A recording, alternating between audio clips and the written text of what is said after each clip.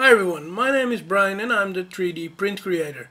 And in this episode we are going to talk about using PETG filament in the Vinci Pro printer. So stay tuned.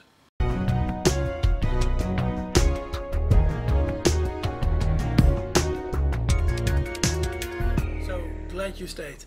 I have got a lot of filament for my wife. And it's all PETG, and I think this is great filament. It's really magnificent filament, and I'll show you why, but I'll also show you the problems I have with it. But first, let's take a look at the box. If you take a look at the box here, then you see that the temperatures for the melting temperature and the heated bed are given for PETG as 190 degrees to 245 degrees Celsius, and the heated bed between 20 and 35 degrees Celsius. This is how this filament came to me, and I got a lot of boxes, believe me, because my wife, she gave me a lot of spools. So I tried printing with this filament, and at first I wasn't that successful. The first time I loaded this filament to my printer, I tried it at a low temperature. I went to only 190 degrees Celsius because it said so in the box. And when I tried to extrude the filament from the extruder, actually there was some filament coming out. But then when I tried to print with it, nothing happened. It all got jammed up in the extruder and I had to clean the nozzle. So then I did an old trick, and I explained it in an earlier video, but I will explain it again because it's a very nice trick. I have heated up my printer like as if I was going to put a new filament inside. So I told the printer in the menu to load a new filament, and I just took a string of filament and I took off the PTFE tube from the carriage on the top of my printer. Then when the extruder was heating up all the way to 240 degrees Celsius, because that was my set point I given into the menu, I tried to put in the filament. And when I tried so, then at a certain moment the filament was pushing in very nicely. It started to flow in a nice and steady flow rate. And then I take a look at my printer's display, and the display said I was at 230 degrees Celsius. So actually the filament's nice melting point was at 230 degrees Celsius. And I set the printer for that temperature and I really loaded the filament in. Then I wanted to make a first print to see how strong PETG was. And I started printing something that could be printed in the spiral phase mode. The spiral phase mode, for some of you that may not know what it is, the spiral phase mode is a mode in which the printer is printing in a continuous loop. So it won't stop to make a new layer. All the layers are laid down by just lowering the bed in a continuous motion. And the printer is going in a continuous motion as well. So there isn't a stop point, there isn't a start point, it's all just one motion. It starts at the bottom, it stops at the end. And then I printed this airplane. I found it on Thingiverse, link will be in the description down below. And well, this came out great. It really turned out magnificent. It's a little bit translucent, so I can see right through it. It's very nice, and it's very strong. I didn't believe it when I saw it for the first time, but it is as stiff as can be. You can't break it. It's so extremely strong. I tried a lot of things with it. Well, you can't print this strong with PLA. You can't print this strong with ABS. It's really extremely strong and a bit flexible as well. So it flexes, and well, it just won't break. It's very nice material. Then after that I took another color and printed a rocket. It's completely filled, and it turned out great, but I had to print two of those, because the first one at 230 degrees Celsius didn't come out that good. I had to go a little bit higher in my temperature settings. I had to go to 245 degrees Celsius to get a good print. All those prints, by the way, were made without cooling fans, because if you turn on your cooling fans, it won't work. You really have to turn off your cooling fans if you have them on your Da Vinci printer. I have cooling fans, as you know, on my printer, and if you turn them on, it won't work. Then I found this great tool. This tool, it was also on Thingiverse, and the link will be in the description down below as well. This tool is there to help you get the push fitting for the PTFE tube out the back of your printer. So if you have a Da Vinci Pro printer and you want to change the push fitting that's in the back of your printer where the PTFE tube comes out to guide the filament, then you have to disassemble your complete printer to get just by one nut. And it's ridiculous how they made it. But with this very simple tool, you can just push it in and you can screw it tight or loosen just without opening the whole printer. So it's a great tool, but it has to be very strong. So I wanted to print this with PTFE, and I did so, and at first, well, I didn't succeed, because the filled part, which is completely filled from the inside, it came out beautifully. It's really well, let's see how the layers turned out. It's really nice. So I think this was a very nice print.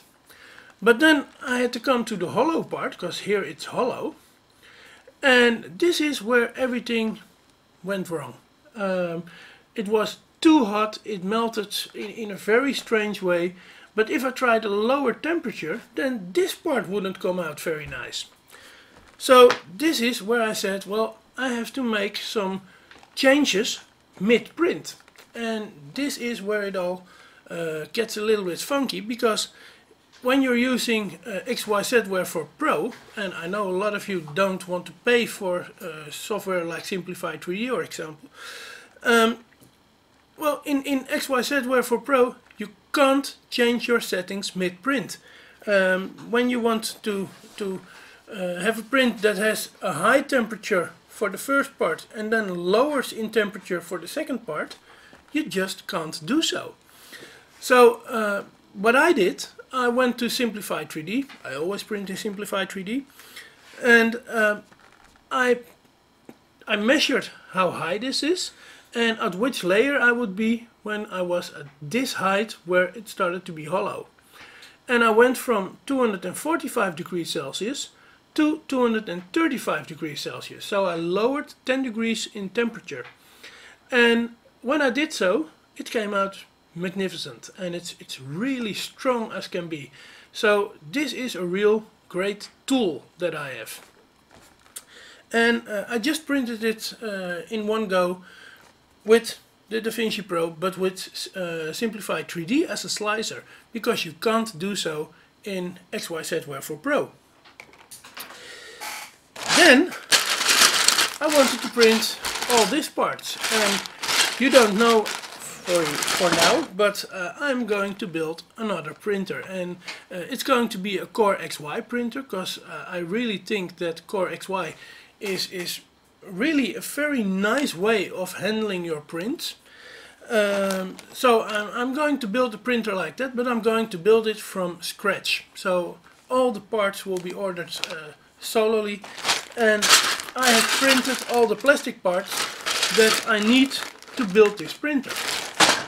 And it will be a build that will be done in the next year. So in January I think I will start with the print, or with the build. But I had to print all this parts that were needed for this printer. And I wanted to make them from PETG, of course, because that's really strong and stiff and sturdy. But because of the same problem I had here, and that's that I have to change temperatures mid-print, I wasn't able to lay out a whole lot of different things on my print bed. I wanted to have a print bed, yeah, which is filled with maybe 10 or 12 things that had to be printed, but I had to change settings mid-print, and well, this gave me a real headache, and I couldn't do it that way, so I had to print the parts or just one on one, or maybe two on a build plate, and this really took a very long time. And that's what made me decide to also convert this printer, the XYZ Pro, the Vinci Pro machine, and it's the last printer I have which has the stock nozzle inside. And I'm going to leave the stock nozzle as it is, but I'm also going to make an E3D V6 nozzle for this printer. So I'm going to do the conversion for this printer as well, because I really think PETG will benefit from it, and a lot of other materials will also benefit from it. So also this printer will leave its stock nozzle and it will be converted to the E3D V6, but I am keeping the original extruder. So from time to time you will see me switch from E3D V6 to the stock nozzle. And this is about it for this video. I really had fun printing with PETG. I think it's a great material. It's very challenging because it's pretty difficult to print PETG with a Bowden extruder. But that said, I think I managed to make great prints. And I will use PETG now as a preferred filament above ABS because it's way stronger. It doesn't have the warping problem. So I will start using this filament instead of ABS. If you like this video, please give it a thumbs up. If you are playing with PETG yourself, please leave some comments. What were your findings? What did you notice when you were playing with PETG? Tell it me in the comments down below and I will react on that, because I would like to know what you found out for this material. If you're not subscribed, please use the subscribe button and subscribe to my channel. I'm reaching to the 1,000 subscribers, and I love it if I would go over the 1,000 subscribers. So if you can help me with that, well, please do so.